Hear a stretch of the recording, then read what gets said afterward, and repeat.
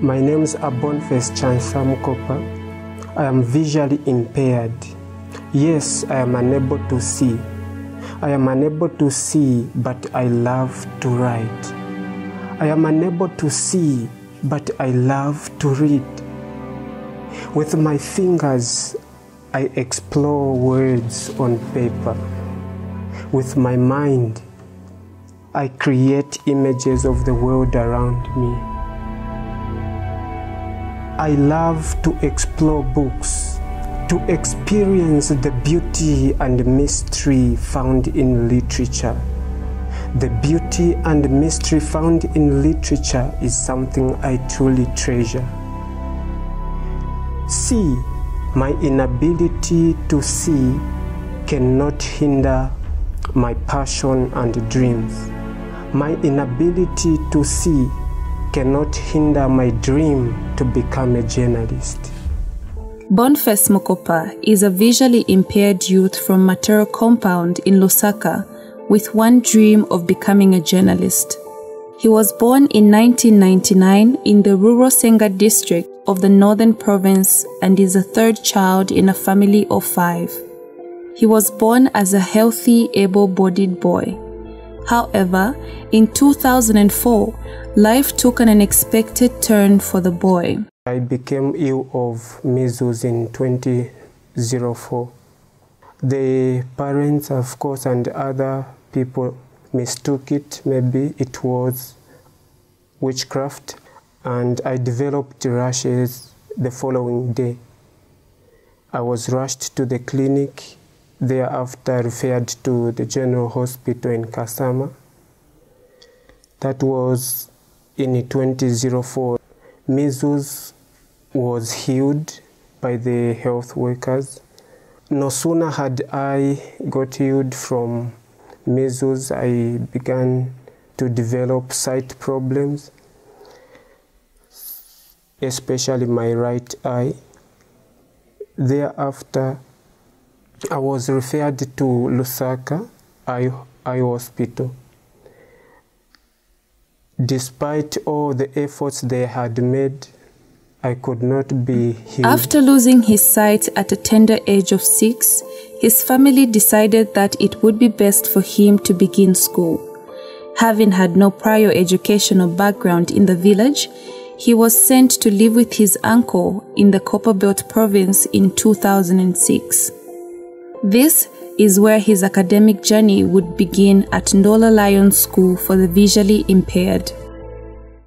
I started the school in 2006 February, and it was a unique experience after starting school in that it was my first time to communicate in Braille.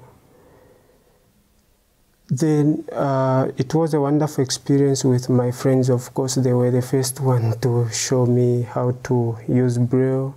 So firstly, I could only feel dots, like they were dots, and then I couldn't even sense anything from that.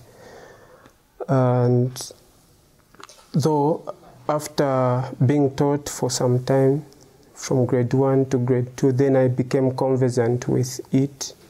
Then I also faced difficulties in knowing it, in that for me to know just a single dot, it was quite difficult, like dot 1A. It was difficult for me. They say when life gives you lemons, make lemonade. Such has been the attitude of young Boniface, who bravely forged on towards his dream of becoming a journalist despite his disability and circumstances.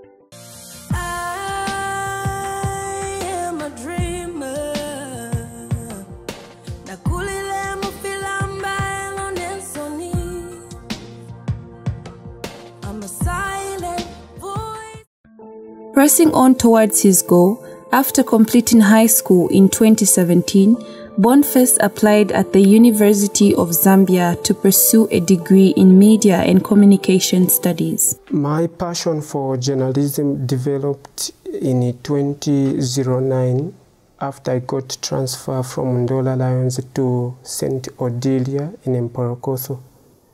It so happened that I asked for books because initially I could not have access to books at the Lions, but it was so interesting and good experience finding that their books were available in the library. So I had to ask for those books for permission after closing school so that I could go and enjoy myself reading. Then after applying for admission at the University of Zambia, I got admitted to the media and journalism studies. It was a good experience and I felt very excited because my dream was going to come true. Boniface Mukopa will be the first ever visually impaired person to be enrolled in the Department of Media and Communication Studies at the University of Zambia since the department's establishment in 1984.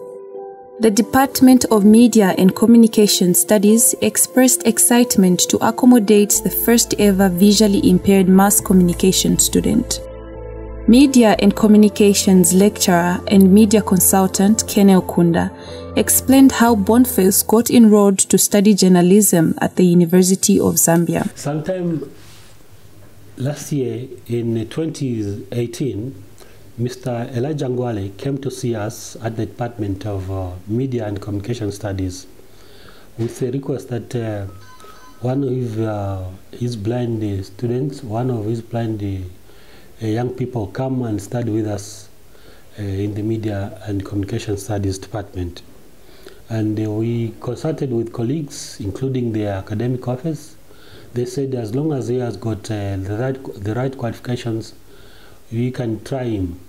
And for sure, the young man has 5 O-level credits, and he applied. When the time came for selection, he was picked.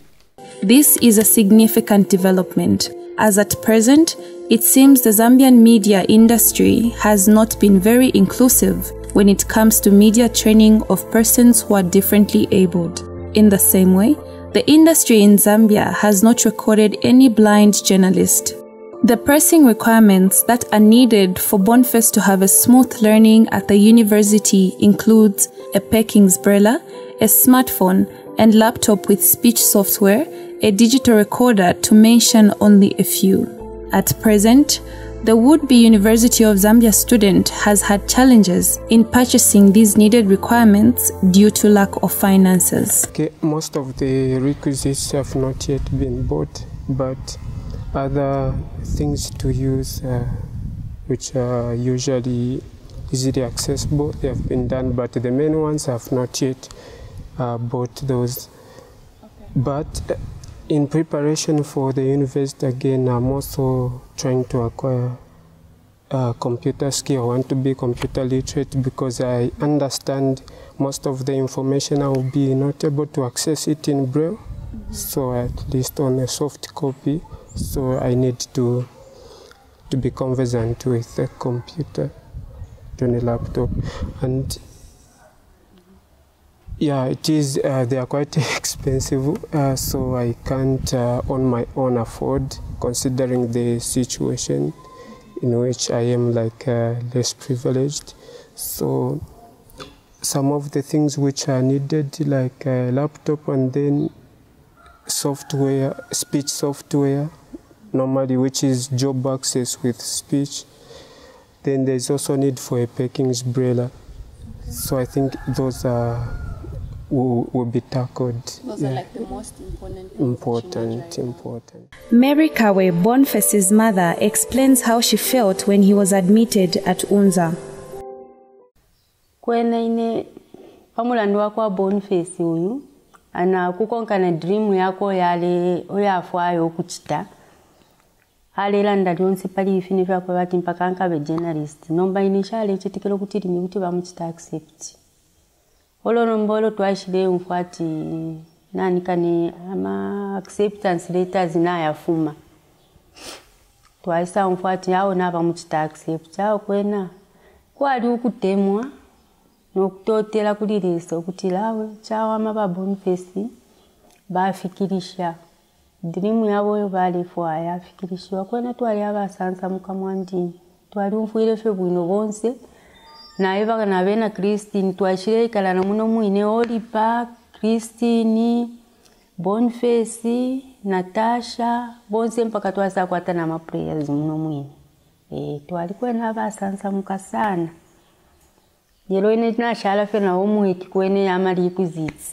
na amali kwa menzi oho nashala na fe kwa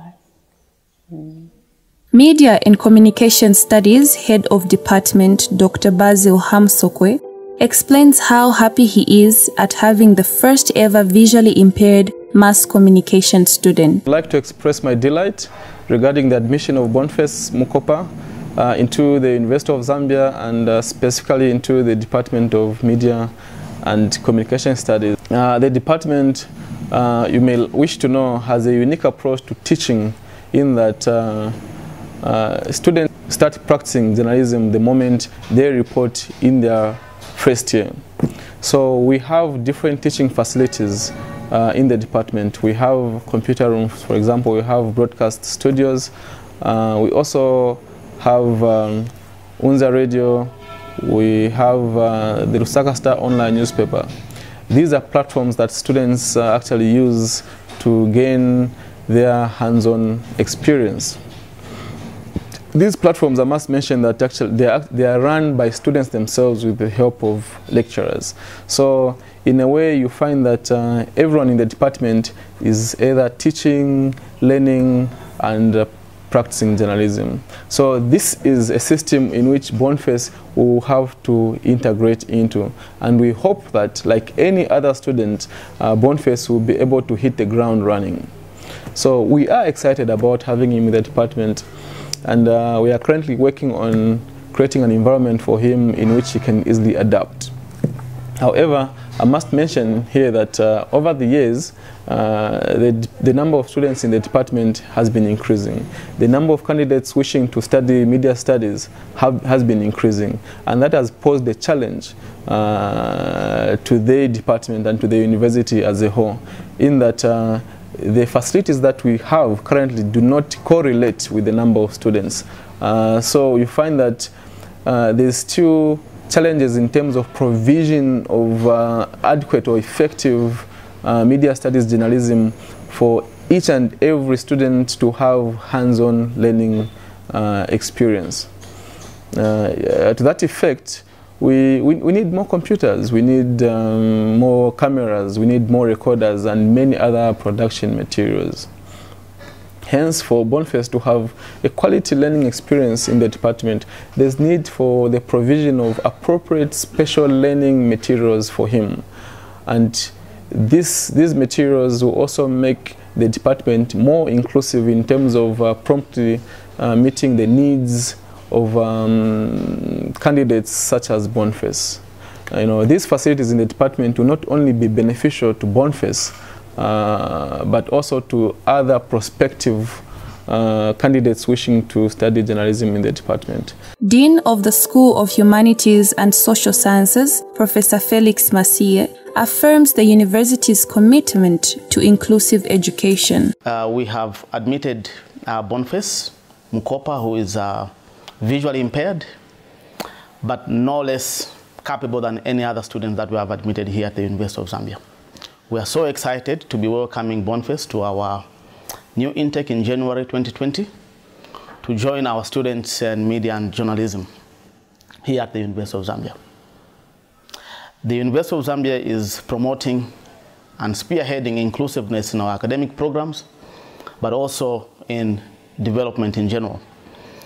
And I would like to reiterate our call for well-wishers who are able to support the Department of Media and Communication Studies here at the University of Zambia to provide the tools that people like Boniface would need to run through the academic programs here at the University of Zambia. We are so excited to be having Boniface, and we encourage other students, potential students who might be differently abled, to be able to apply not just into journalism and media studies, but also in several other programs that we offer in the School of Humanities and Social Sciences. So welcome, Boniface, and we wish you all the very best. Thank you. Boniface's desire for the media stems from an inborn passion. High school friend Mukonde Kafwembe shares his experience learning with Boniface. My name is Mukonde Kafwembe, a first-year student of Special Education and History at the University of Zambia. So I'm a former pupil of Ndola Lions School for the Visually Impaired, where I knew Boniface in grade 11 during our senior secondary days. The time I knew him, Boniface was a very determined and intelligent pupil. He always exhibited the desire to read and write. He would go in the library at our school and read books there. And through this, his performance was great. I think he was one of the most intelligent pupils in his class. So to say, this is evidenced through the performance that he always showed when assessed. Boniface has always indicated his desire to do journalism when we were together. I think that ability to write, to read, has also been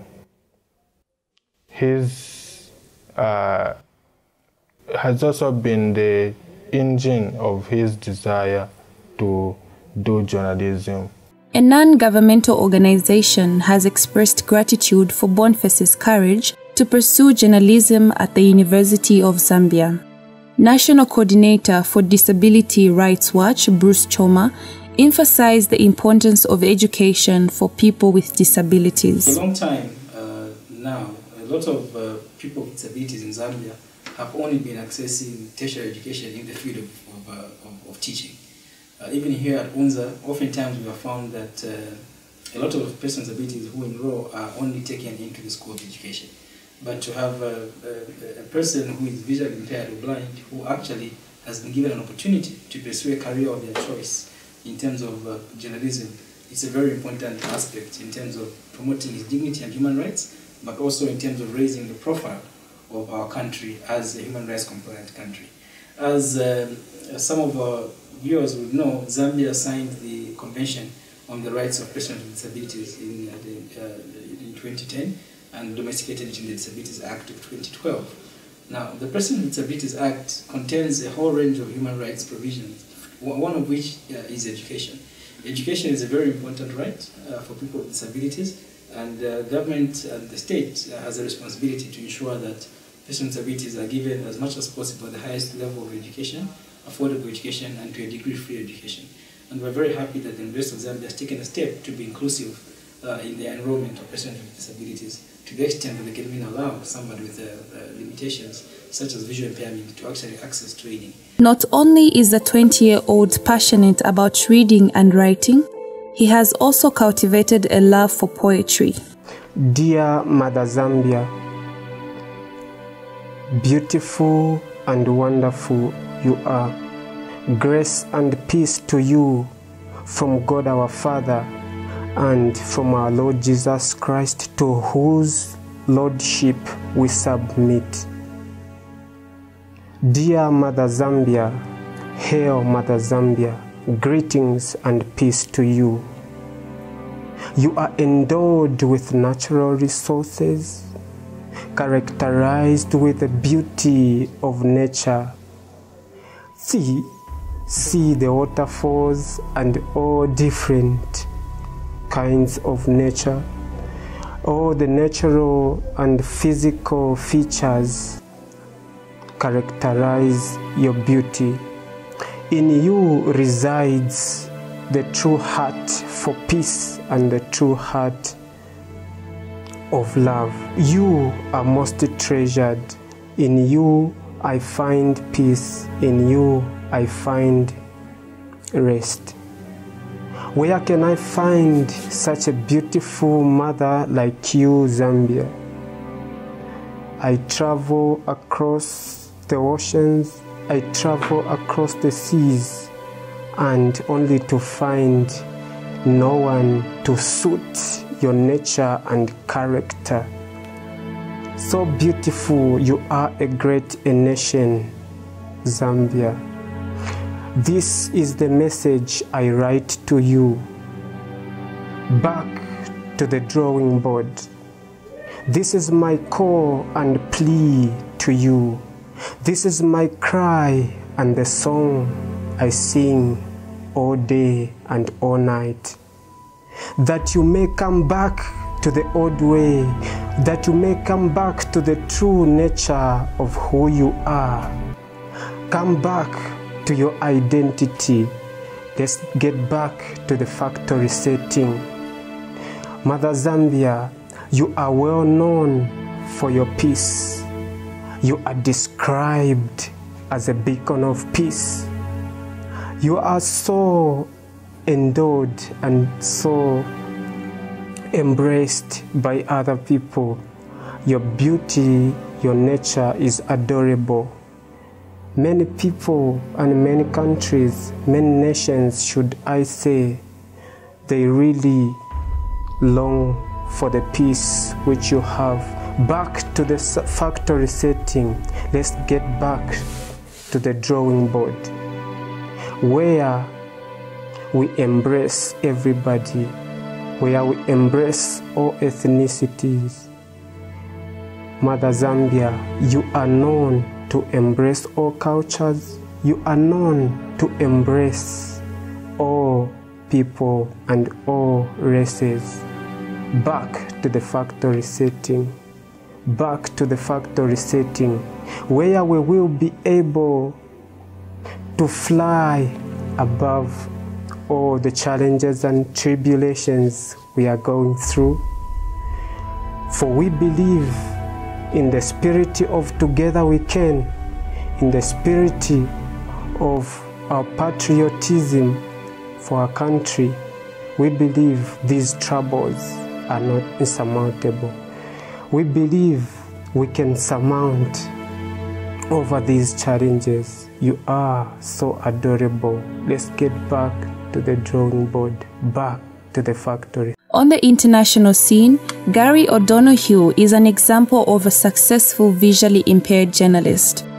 Gary is the Washington correspondent for the British Broadcasting Corporation, BBC. He has been reported to be the only blind broadcast journalist in Britain. Indeed, nothing is impossible, and through perseverance, determination, and hard work, the barriers of life can be overcome to pave way for endless opportunities. Such is the story of Boniface Mukopa, who, despite being visually impaired, is intent on making a mark in the Zambian journalism field and the world at large. But remember, Boniface is financially handicapped, and his vision to pursue journalism is impossible without my and your help. His requisites are expensive to acquire. Contact the Department of Media and Communication Studies at the University of Zambia on +260 1129 0035 or 0977 112595, or simply visit us at Great East Road Main Campus.